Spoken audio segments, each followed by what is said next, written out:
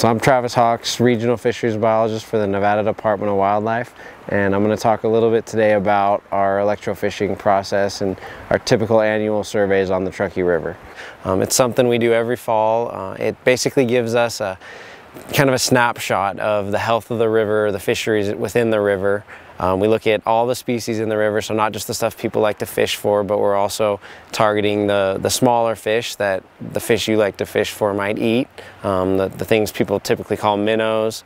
There's several species, and then we're also obviously after the big fish, the browns, the rainbows, the cutthroat trout, the things that most anglers in the community are excited to catch. So like I said, we usually do it in the fall, and we start on the lower river, which is down in the Mustang area, and from there we work upstream, and we've got 9 different stops along the way, and each spot consists of about a 200 to 300 meter area that we will put an electrofisher into the water and shock in an upstream direction.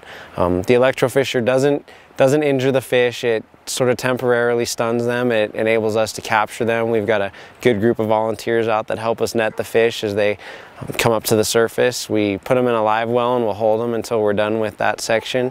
And then at the end of it, we measure all the fish, we identify all the fish, and all that data gets recorded, and then I take it back to the office and I'm able to analyze it later in the year.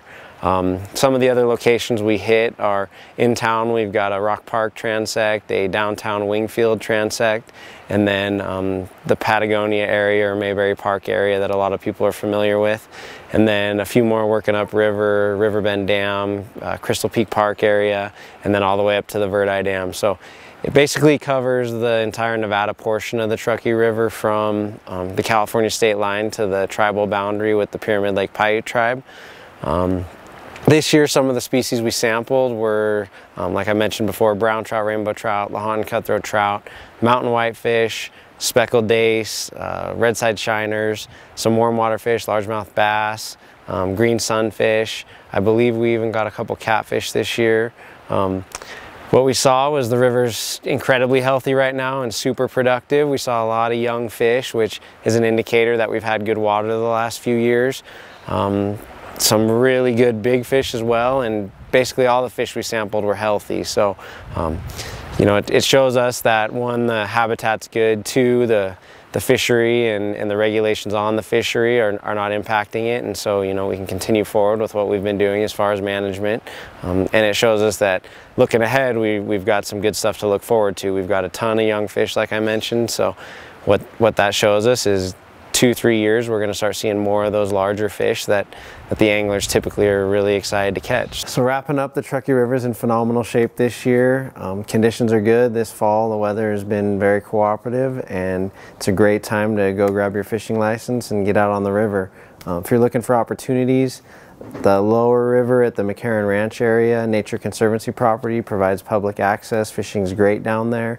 You can hit a number of parks in the Reno Sparks area, from Rock Park all the way up to Crystal Peak Park near Verdi. If anyone's interested in the types of fishing that are the most productive on the Truckee River, all different techniques work, from fishing with worms or salmon eggs to lures all the way up to the proficient fly anglers. If you'd like to learn a little more about angling, NDOW does 3-day classes. You can get on to ndow.org to find out more on those classes.